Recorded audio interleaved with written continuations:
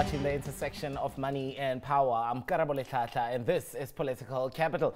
Coming up on the show, Johannesburg Executive Mayor is on a warpath, and in his sights are the Gupta family, as well as tackling over 200 informal settlements that sprawl his city. Herman Mashaba sits down with Chris Bishop on the other side of the half. But first, she started off whispering to power, but soon that whisper turned into a crescendo. Former public protector and now chair of the Social Justice in the Law Faculty of Stellenbosch University, Thuli Mandosela, sat down with me earlier to discuss the motive issue of land and why political parties are not giving you the full picture. Thuli Mandosela, for your time, I thank you. Let's begin by talking about the most emotive issue in the South African contemporary space right now, land. You're arguing that the argument is not as binary as it's presented at the public hearings on land, that it's much tougher than that. Why do you think it's a tougher argument than just expropriate with or without compensation? Thanks for the privilege.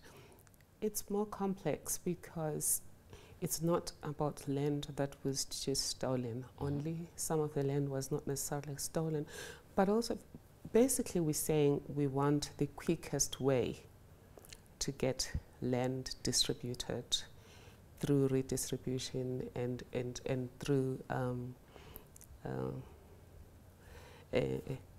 security of tenure and restoration to those from whom land was taken. If, for argument's sake, you do take that land, you expropriate it without compensation, this matter would go to court. So the speed that you're trying to achieve, you're not going to get. But there are other issues that we're missing out on getting the land back in a manner that would allow the people who get it back to use it productively. And if it's expropriated without compensation, already a lot of farmers are on a wait-and-see approach in terms of recapitalization. And some of them, remember, they have books on, if, for example, a farmer has been farming grapes, their lifespan would be about 20 years or so, and then you've got to recapitalize them, let's get rid of them. But somebody has to keep the books to know when are these things done. And if you're not going to have a smooth handover, what assurances would you have that you're going to get everything right? One video that was done by the Tuma Foundation team showed one farm that was completely messed up by the previous owners. Well, you couldn't say precisely it was them. It was taken over, but over a period of time, the place was trashed and machinery broken, houses broken, and who were you going to blame? And land is really that complicated. And when I was reading your article, for instance, that I saw in the Financial Mail, I thought to myself, you know, there are various layers. But for me, I mean, one of the things that continues to bother me today is the difference between the land hearings public debate and what would be, I guess, the incumbent public debate. When you hear President Cyril Ramaphosa going to King Goodwill Zwelithini to reassure him, literally bend the knee and reassure the king that his land is not up for expropriation. How do you say we live in a constitutional democracy, yet some people are equal more than others? I mean, I don't understand it. Well, the truth is, the president is right in saying that trust land will not be expropriated, because the whole point of expropriation is for redistribution. But if it's true that the president has said we're not going to reform trust land, which is under tribal authority at this stage, then that's wrong, because the quest for land reform from women and other people who are disadvantaged in rural areas is to have some title to that land, ownership preferably, but I would say also for me, cautiously, you still want to have guarantees for people. We've given people ownership of RDP housing, but without the education about the property, they're selling it to the immediate bidder. But just to say about the president, maybe in simple terms, there's nothing wrong with him saying the land will not be expropriated, because remember, the ANC approach is not the EFF approach. The EFF approach is saying we're going to expropriate all land and give it in the hands of the state, and nobody will ever own land. Everyone will rent land from the state. The ANC is saying it's going to expropriate land in historically advantaged communities and redistribute it to those who were disadvantaged under apartheid. And of course, historic advantage can't be the chiefs. And especially when you look at the fact that traditional leaders have not covered themselves in glory when it comes to empowering women, especially the most vulnerable in those communities. Land has been a great source of division and has been used in a very patriarchal sense. Absolutely.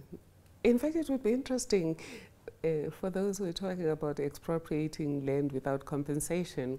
In families, for example, where the land belonged to our grandfather, and then my eldest uncle, who was the oldest male son, or the oldest male relative, took all the land for themselves, and it's now in their name.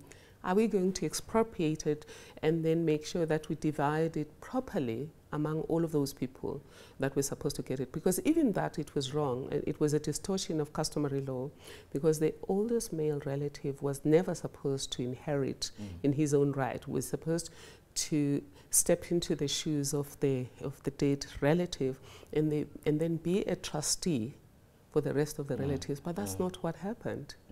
People stole that land. So, but I haven't heard anything on that narrative on what happens to the land where widows were dispossessed, daughters were dispossessed, and just generally girl children.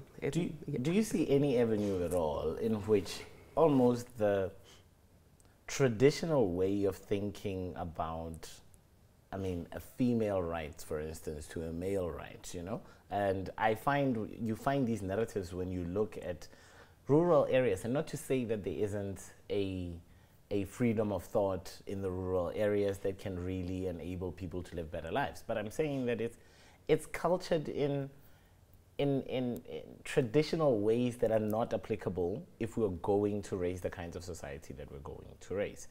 More women would need to be empowered with working the land, because as it stands, more women work the land than men. Actually, right. Women would have to be empowered with the authority to control land as a means of production, because you're right, in rural areas they're the ones who do most of the subsistence farming, and because the men would be in the mines, and this has happened for centuries with men being in the mines and women looking after things. Regarding the liberation of a woman's mind, I think that has happened. But suppression lies in the rules, that the rules have not looked at the fact that women themselves have been liberated. The rural women's movement with Mam Lydia Kompe did a whole lot of work around getting women to assert their rights and requiring title to land and requiring delinked possession rights from men, because at the moment you have a right to use the land provided you are married to a man. If your man dies and you were married to a Ngema, and it's a Ngema community, and now you want to marry a Katlehong, I mean, or a Dlamini, it becomes a problem, because then you expected to leave that land and go somewhere else, and that's not proper. And that's the space that I think the president should not interfere with. That's the space that he should let women talk with their own voices. He should actually be one of the voices that empowers traditional authorities to understand that it is important for women to be given these freedoms, because women who have proper control for resources within their means are going to drive development in those rural areas, as opposed to women who don't have those controls. I'm going to take this argument back to the land hearings, which we've been seeing, and really when I also look at those land hearings, I seem to see two types of people: black, who claim that they are dispossessed and their land was stolen, and white, who fear that their now land that they own will also be, deprived from them. Are you surprised at how racially charged South Africa is over that issue? And was it socially responsible to just put that issue out in the open without saying the real issues at stake? The real issues at stake is that there's nothing black and white about land. Yes. Land belongs to somebody and it's owned by somebody. And before you dispossess anybody, you're going to have to settle the books. Well, that's true. It has not been curated properly because it's true that the dispossessed are black. The law did not allow black people to own land, and at some stage they did own the land. It was taken away, and some of it was given to chiefs. If we look at Mpumalanga, Darkest Crow, where my father grew up, you will see that they owned that land with the help of Pixley, Kaisa Kaseme, and then that was interfered with. So there is a black and white issue, but to present this case as if it's either we take the land from historically advantaged white communities back without compensation, or we do nothing. Because at this stage, you know, all of the lovely rural people that are talking about land, they're presenting it, we want land. So that's an honest request from our people. But because then they've been given this answer that if you want land, do you then agree that it should be taken, it should be expropriated without compensation? Then people are saying yes, because nobody is saying to them, okay, yes, you want land, but here are alternative ways we could get it back. Which one do you support? And that's the binary nature. It's been a polarizing argument and curated very, very badly. But again, with the governing party, sadly, sometimes they send people to debates who don't understand the governing party policy. For example, when we had the June 16 debate on a democracy dialogue on land, the ANC representative was presenting a view that was exactly the same as the EFF's view.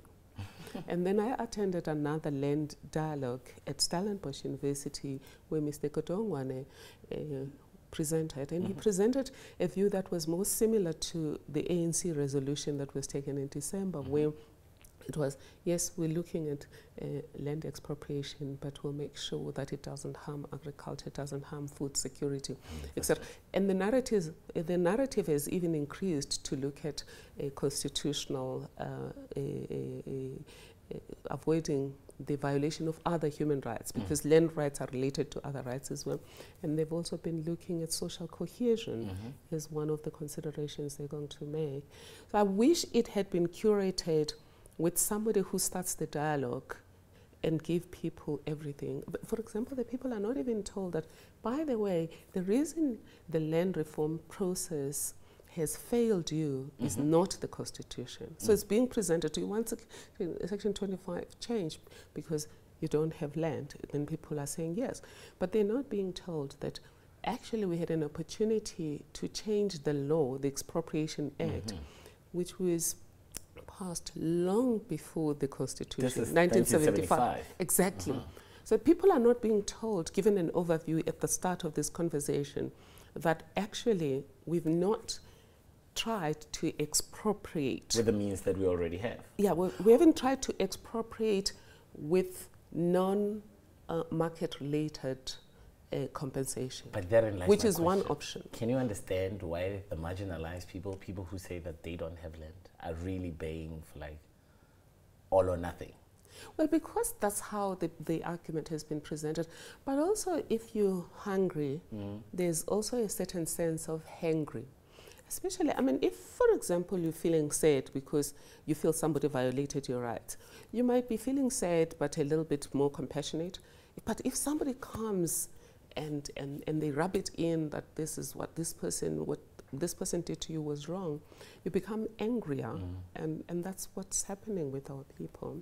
But having said that, there's still space to negotiate. I honestly don't think that the channel we've taken is going to deliver speedy land reform.